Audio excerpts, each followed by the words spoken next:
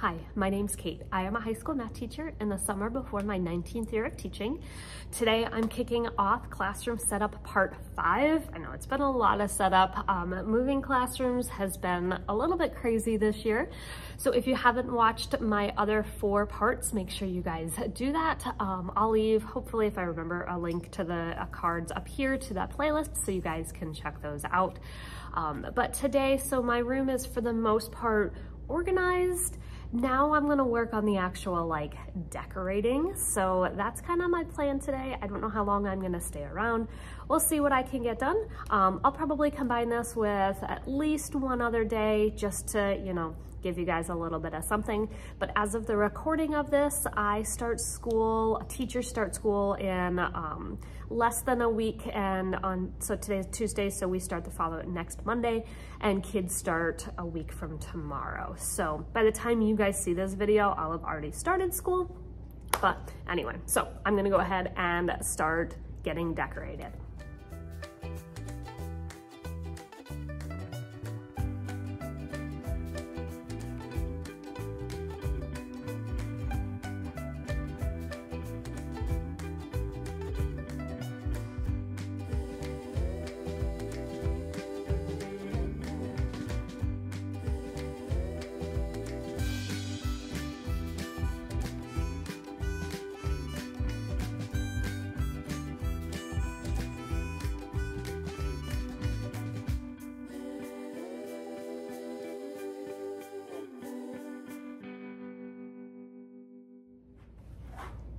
All right, so here is my bulletin board, at least for the start of the year. I thought this was a good, the struggle's real, but it is when real learning happens. I feel like that's a great message to start out the year with my juniors and seniors in these college level classes, because, I'm gonna expect a little bit more for them and encourage them. You guys are gonna struggle, and that's okay. So that's what I got for right now. So this one came from, got this Rise Over Run. So if this is one that you're interested in, it comes with all of these, and it does come with other stuff that you can turn it into an activity with your students. It's not something that I have done. Maybe I'll look into that this year, but I will leave a link for this in the description below if you're interested in grabbing this bulletin board set. I'll also leave a link for this paper and for the border that I got. Paper and the border I got off of Amazon, and the bulletin board itself, Rise Over Run, on a TPT. So I'll leave all of that stuff in the description below. So I only have that one really small bulletin board, which makes me sad because I've got all of these things, plus this crate is all full of different, seasonal bulletin board things, and I do have some other good, back to school, so it's a good day to do math. I definitely could put this on my door itself, so I'm thinking maybe I could do that. I do have, I can't remember. Normally I print the covers so that I can see them. That way when I get to something like this, I remember what it is. But there is this other one that's the different types of learners. So I may put this up someplace as well. I'm thinking maybe up on my cupboards up there. I do have an empty wall. I have lots of empty walls, so maybe I'll do this on an empty wall. So I need to kind of lay out all of the different back to school type ones that I have. I have this one, math. And this one is from Crafty Math Teacher, and it says amazing math work coming soon. I think I used this at the start of school last year, so I could put this one up. So I really just need to see, there's different, a cup of pep talk. This one's from Callie Danielle. So I've got a lot of different ones that I could definitely put up and start and kind of make the room a little bit brighter. So I need to kind of lay out and see what exactly I have and what I want to put up and what will stick to these walls. I think that's going to be the most important thing. What can I get to stick to the walls? And maybe I will use some more of my Better Than paper to create another fake bulletin board, and then I can easily just, if I can staple that into the wall, then I can easily just use tape to tape everything on to that Better Than paper bulletin paper, because that tape, sometimes it pulls a little bit of the plastic coating off of it, but for the most part, I've been using it for a couple of years and the tape seems to work well. So I'm gonna just kind of evaluate what I got, see what I think, and go from there.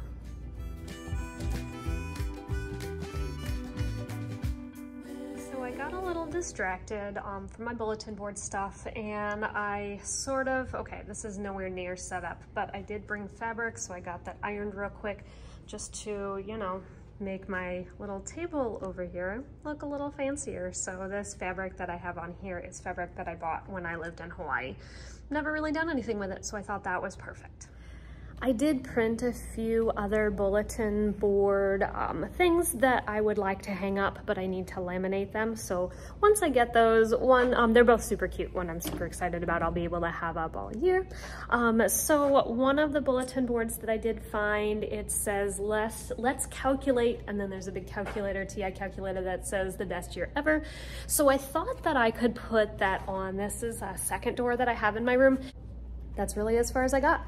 Yeah, got distracted because I went and got my computer and needed to get that all set up, and then printed those few things, and then got distracted in my desk area. So really didn't accomplish as much as I wanted today, but honestly, just having that up makes me really happy because at least there's something on the wall now.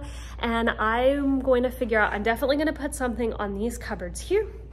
And I'm gonna put something, where are they? There we go, on those cupboards over there, just to cover them up a little bit. They're kind of an ugly color, so just make them look a little bit brighter. I would also, let me flip the camera around. I would love to maybe find a way to turn this into that bulletin board, or maybe I've got this huge empty wall right here. The only issue is there are these like strips on here. They're not really useful since half of the stuff is missing from them. So maybe I can take that one down and turn that into a little makeshift bulletin board. That way I can still put things up. All right, I'm back the next day. I bought a few things. So I bought 2 more of these Stairlight drawers so I can set them, where are they? There we go, on top of that. That way I have enough for all 3 classes that I'm teaching. I also have inside this box, I've got a bunch of Lego flowers that I'm gonna put on hopefully this shelf here and maybe the bookcase here, just kind of, you know, make it a little bit extra. I do have another 2 sets of Lego flowers in the math science office there, so I may put one in here as well. So we're gonna see, just kind of get that stuff set up. I also have some stuff to laminate, so I'm gonna get that done too.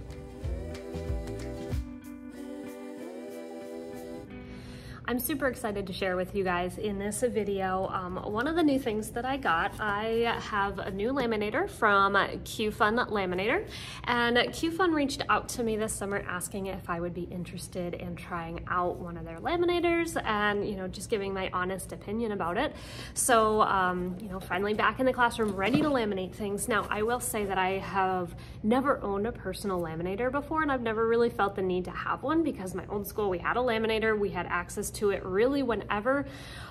This new school, we do have a laminator. However, teachers don't laminate. We send things down, and then the student assistants in the media center do the laminating. So, which is fine most of the time. However, like especially right now with back to school and trying to get things set up, and I've got all this stuff that I want to laminate, and I'm like, I don't really want to wait until probably the 2nd or 3rd week of school to get things laminated. I want this stuff up now.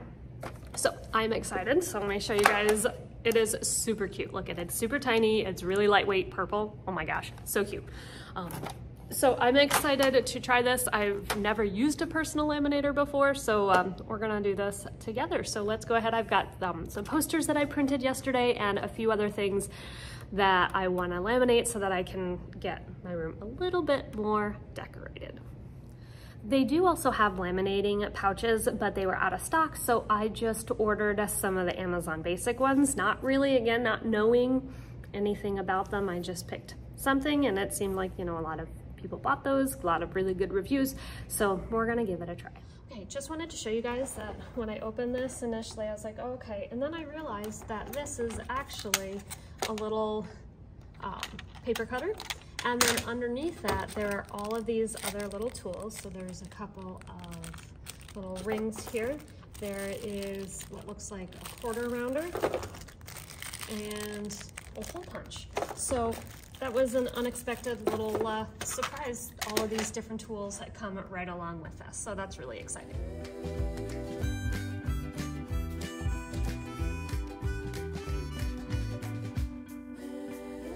so I laminated one already. Super easy, like ridiculously easy.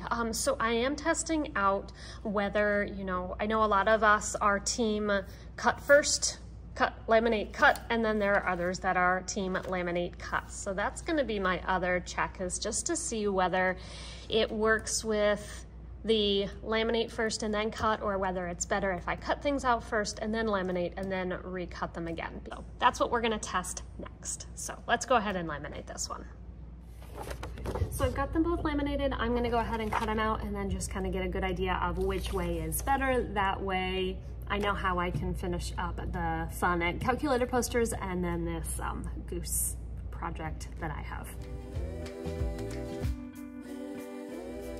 Okay, so I've got both of them cut out now, and really there is no difference. Like, the laminate and then cut, so I cut right onto that paper, and like there's no peeling back. I know sometimes when you use like the school laminators, it's not quite as good, especially if it's not warm enough, but it does not seem like it would pull apart, which is amazing. I love that. A lot of times for posters and stuff, I do like to have, I'm weird, I know.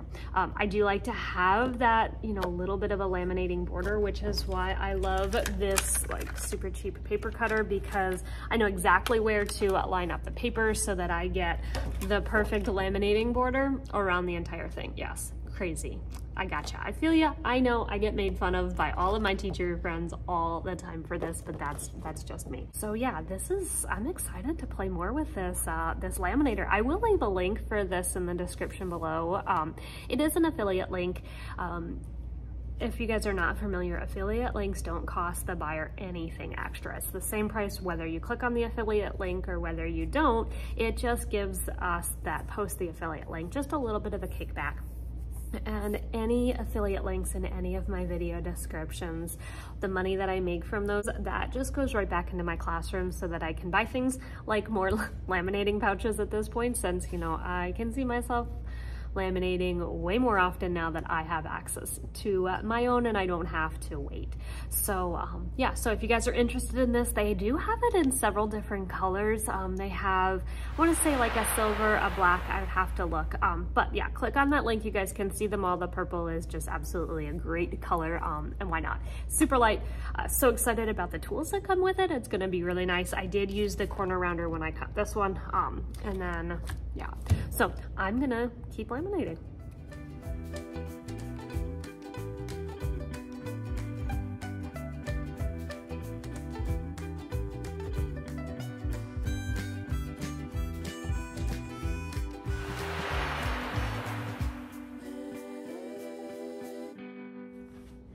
Taking a quick break from decorating because I forgot that I have all of my old files still in my previous classroom. So what I have are a bunch of just these hanging files separated by each class period and then by semester, and these are just the old tests and quizzes that I've given my students. So I'm just gonna keep the last year's first semester and then second semester in those drawers, and then this year I'll put first semester in the top, second semester in the second one. So the way that I have them organized, let me flip it around and show you guys. So I have it sectioned off, so there's my G3 class, and I have just, this is the first unit that we did, the quizzes and tests, second unit, quizzes and tests, and so on. And so everything for my G3 class is here, and then the same with my G4, my B2, B3, B4, and then my G1 is in the back. Yes, out of order only because last year I taught this in a different classroom, so I kept these in a different classroom, and then rather than redoing all of those, it's just sitting in the back and it's gonna be fine. So what I realized as I was talking to you guys is that I only actually have two of the metal brackets that allow the hanging files to actually hang in a file cabinet. Why that's not standard? Maybe it is now and these are just super old, but I don't know why it's not standard. So what I think I'm gonna do is take out all of those hanging files again, put that rack up in the top so that I can like really use this year's, and I'm only just keeping last year's stuff just in case there's a question. I mean, I feel like at this point I had mostly seniors, so there really shouldn't be questions, but I also had juniors, so I figure if I keep them through the end of this year, they have done, gone, graduated, whatever, and then I can get rid of those. So maybe I'll be able to scrounge up more of those in the future. That would be great. Otherwise, yeah, I only have two, and that's really what makes the file cabinets hanging files work well. So I'm gonna move that up so that I can use it with this year's and then go from there. And then hopefully get back to decorating, right? Because that's the most fun part. I will say I'm really sad because I had one of the things that I laminated, I brought it home to finish and I forgot it at home. I even had it set out with all my stuff and then I walked away without it. So kind of bummed that I can't get that part set up, but that's fine. We're gonna get as much as I can done today.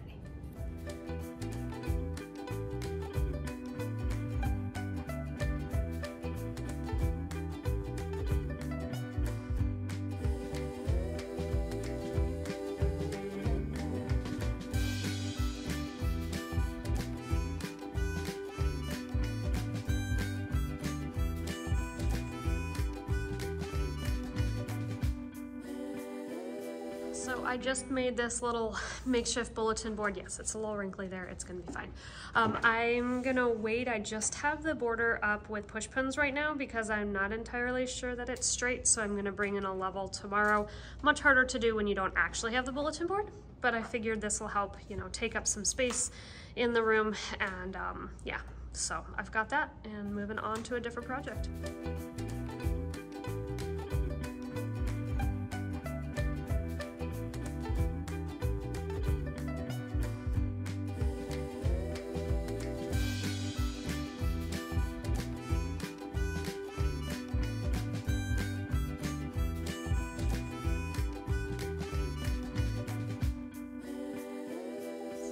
Just got the labels put on my new sets of drawers that I had bought, and do I care that they printed bigger than the ones previous today? No. Eventually, maybe, only because I will be putting this next week on this empty spot, and then down there where it says Monday, I'll also be putting next week, so those will definitely be bigger.